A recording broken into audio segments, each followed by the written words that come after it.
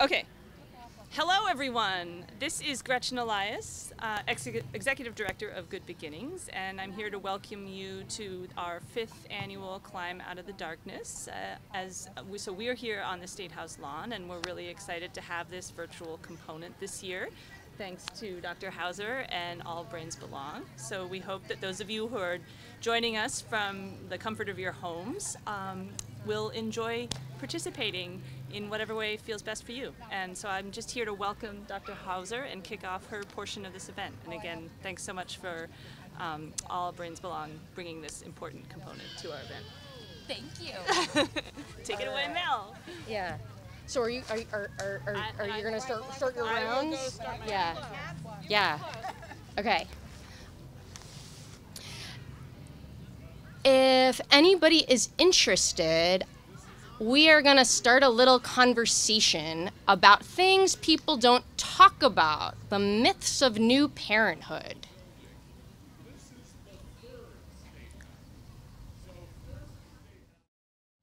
Well, I think we can just start having our conversation then. Yeah. Yeah. I have the kind of brain that when I'm not looking at someone, it's hard to talk into like the abyss. So I'm glad that you're here because there's folks on Zoom, but I can't see them. Yes. So yes. Yeah. What I thought that we would talk about today is that there's lots of things that people don't talk about becoming a parent. And when we're in it, sometimes we have like things we think it's gonna be like, and then it's not that way at all. And it can feel really isolating to feel like you're the only person going through a thing. But I think when we look around here today, I think now we know that's not true. Because 1 in 5 people experience postpartum mood and anxiety challenges. It's just very, very, very common. Thank you for being here. Yeah. My own story was that 5.5 years ago, I'm a family doctor who takes care of babies through older adults, and I with a special expertise in child development. So I thought I had it all set. I knew what I was gonna do. I was gonna have this baby, and everything's gonna be great. Turns out I didn't know anything about what to do about this baby, and it was chaos. I had never really experienced this kind of chaos before. And I think that, I don't know if folks know the work of Brené Brown. Brené Brown is a shame researcher who talks about the power of vulnerability in recognizing shame. Shame is the powerful negative emotion of feeling defective and deficient. And I think for me, my postpartum experience was marked by shame. And when we think about, Brené Brown says that one of the most powerful ways of addressing shame is to tell your story. And almost always, person you're talking to will say, "Me too." And then, just like that, you're not alone. And hi. So I take care of patients of all ages, many of whom think, learn, and communicate differently than the so-called typical brain, even though I'm not sure there really is a typical brain.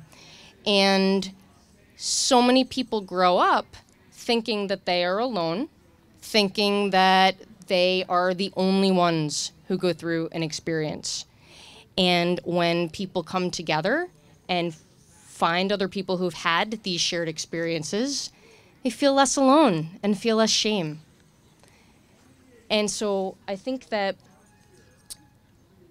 in my own postpartum experience, which was marked by depression, intrusive anxiety, like really a very difficult time functioning at all, it was a shock because I had never thought that this was going to happen. but it did. Hi. So I think that part of the conversations about new parenthood need to be about these things that people don't talk about. The experience of your own, like your executive functioning skills, where you like plan and organize your day when all of a sudden you are not sleeping and you didn't realize how much your brain needed sleep in order to function, and your the demands of your 24-hour life experience far exceed your capacity. What that feels like to not be able to plan, like, how am I gonna feed myself? How am I gonna shower? Like, just not being able to execute those daily life tasks.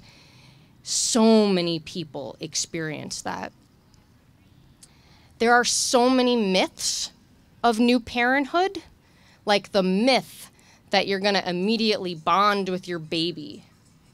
So many people don't have that experience. So many people, bonding takes place far later.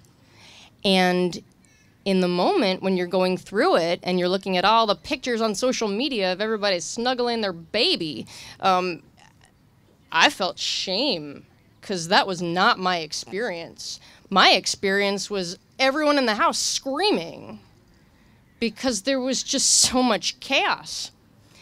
The other thing people don't talk about is sensory processing. So we all have different brains that process information differently, but we all take in information from the environment through our senses. And when, whether that be the sound of a screaming baby or the sensory experience of the hormone shifts of sweating and like all the things. Anyway, people don't talk about that. 1 in 5 people process sensory information differently. And a lot of times people don't know it until they're in an experience where what they're going through doesn't meet their sensory needs. That was my experience too. When my baby would cry, and I love my baby. My baby's somewhere here. My baby's 5.5. But in the moment when my baby cried, I felt like my brain was going to explode. Just explode. And I felt shame about that. Other things people don't talk about. I think that people get the message through their lives that there's one right way to be a parent and that there's one right way to experience connection. There's one right way to be strong. There's one right way to be brave. There's one right way to be safe. And we know, of course, that's not true either. I think that looking back, had I known that so many people experience this, where they're feeling defective and deficient because their idea of what it meant to be a good parent, a calm and safe person, was not what their experience was, I think this would have been so different. I wonder if this is resonating with anybody. Did anyone also experience something differently than they thought new parenthood was going to go? Yeah? Me too. Hi, Luna. Hi, baby. Yeah. Yeah. Do you want to talk to the audience?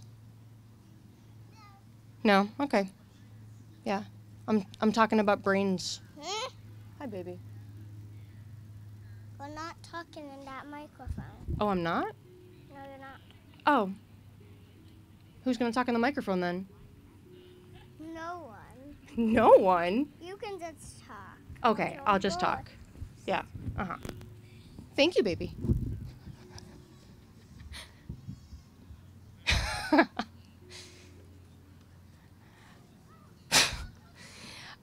You know, I think that another thing people don't talk about is, or rather, I'll change that. in my experience about what people did talk about, as a new parent, a lot of people said, savor these days. They won't last forever. Remember these moments. And I'm like, oh my gosh, I hope this doesn't last forever. This is like the worst time of my life. So I think that if I could do it all over again, I would know that it's okay that you don't want those early days to last forever. Another thing people don't talk about is that I thought that if I were going to experience postpartum depression, anxiety, in all kinds of things, that I would know. I would know that I needed help, and I would know how to reach out. I'm a doctor who connects people with resources, but in the moment, I didn't know that's what was happening. I couldn't even, like, it was just so much chaos. So I think that we need to tell our stories when it's safe, and we need to tell our stories as often as possible, because anytime someone's feeling shame, sometimes all it takes is to connect with another human who is experiencing that shame, because then we don't feel so alone. I think that another thing that people don't talk about is like what the most important thing is. Like in the moment, I thought the most important thing was to like feed my baby in a particular way and like be really on top of all these things. But really, if I could do it all over again, I would have recognized that the most important thing is to learn to feel safe. And we can't help our babies feel safe if we don't feel safe in our own bodies. And so if I had to do it all over again, I would have known that the most important thing is to feel safe and connected. And that looks so different for different people. I wonder if that resonates with anyone. Shifting priorities. Thanks. I also think that people don't talk about how we all have different brains that learn, think, communicate, socialize, connect differently. And I think that I had a lot of what I call brain rules. Brain rules are like the things we think are universal life truths, but we really made them up, or someone else made them up, and lots of other people propagated them on social media. They are brain rules, not world rules. World rules are like, don't hit people in the head, they don't like it, like an actual objective life truth. But the brain rules about what it means to be a connected family, like my brain rules were that I was gonna leave the house and go on adventures with my baby and go to parties. This was before COVID, of course. But like we were just gonna like walk around all day and snuggle my baby and hang out with all my friends. Yeah, that didn't happen. We didn't leave the house for 2 years. So I think that there's no right way to connect. And whether that is, coming to something like this or finding a virtual group about your interest, connecting asynchronously through, social media forums of people who don't necessarily live where you live, but who are going through what you're going through. I think that we all need connection. It just may not look like what we thought connection was, quote, supposed to look like.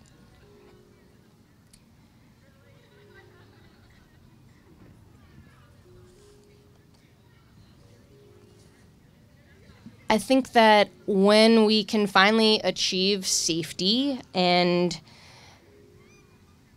not just with our baby, but first with ourselves, I think then we can begin the process of attunement. Like before I gave birth to my baby, I thought about how like, oh yeah, I'm gonna be this like perfectly attuned and connected parent. But I just had too much chaos to like even be connected to myself. Because attunement really, it's that space that we can hold when we're accessible to observe and interpret and understand our own nervous system's communication before we can understand our babies. And I think that knowing your own brain and your own needs, your own access needs to fully participate in a simple conversation, or let alone participate in life outside the house, are really, really important. And I think that we might talk about being attuned to our children, but giving ourselves permission to be attuned to ourselves first. People don't talk about that, not enough.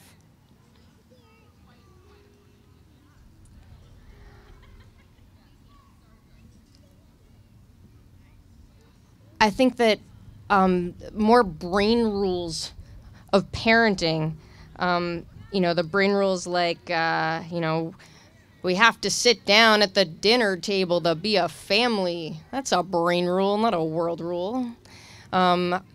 More brain rules, I should be able to do whatever.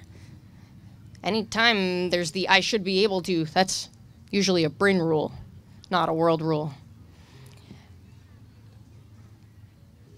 I think that, world rules, I have value as a human being. I have autonomy to set boundaries. Those are world rules.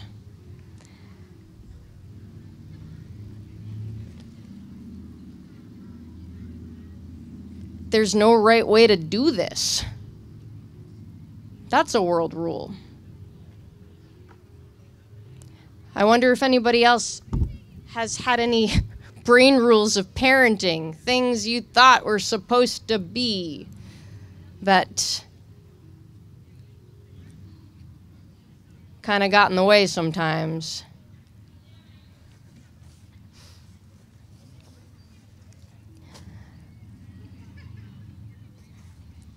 Let's see if there's anybody on Zoom with any brain rules. I forgot to look at the chat.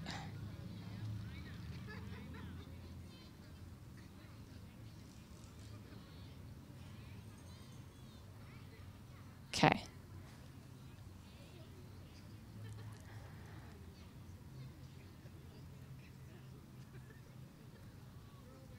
I think that as I wrap up this conversation, I think that if we can give ourselves permission to be vulnerable and share our stories, show up authentically in the world, when someone asks how we're doing, we don't follow the brain rule of that you have to say, oh yeah, it's going great, when it's not going great, like, at all.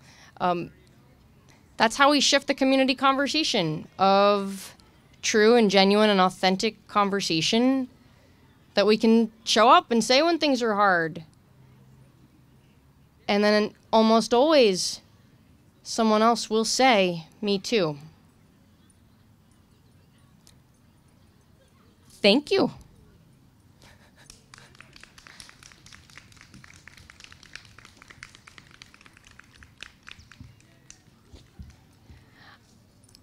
I will say goodbye to. Where's the cameras over there? I can say hi. Okay. I'll say. I'm happy to take any questions from the Zoom folks first, or comments. If Anna, if Anna can text them to me if there's anything.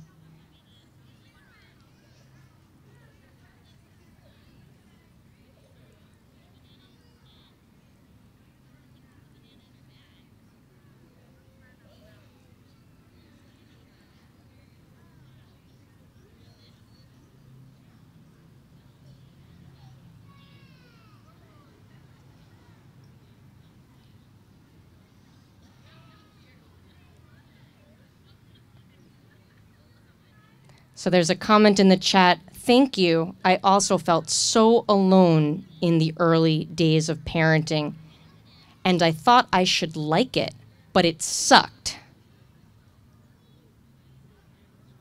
Me too.